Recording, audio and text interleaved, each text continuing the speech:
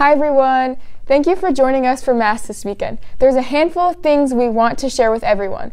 First off, this weekend, the Lady of Fatima Guild is handing out rosaries after every Mass this weekend. Be sure to pick one up on your way out, or pick up more than one so that you can share them with other people.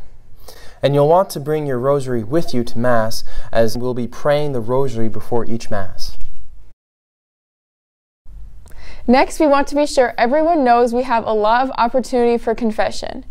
Everyone probably knows we have confession available at Encounter, which takes place the first of the Friday every month. But we also have a couple of scheduled weekly times, Saturday at 11 a.m. and Wednesday at 5 p.m. Plus, confession is available by request. Just contact the office to schedule it. And at the end of the month, there will be a special Mass to celebrate Father George's being installed as our pastor. So that will take place at the 4 p.m. Mass on Saturday the 28th. And afterwards, there's going to be this great reception in the Family Life Center. In about 3 weeks, November 4th and 5th, we will be having a middle school retreat for students 5th through 7th.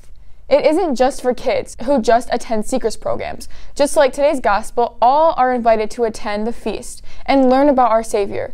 Sign up is on the website at holyredeemerburton.org/kids. So that's a lot, but always, if you missed anything, you can check out our website and the social media platforms for details. Or you can call the parish office, and better yet, stop by the welcome desk on your way out. See you next week. Bye. Bye.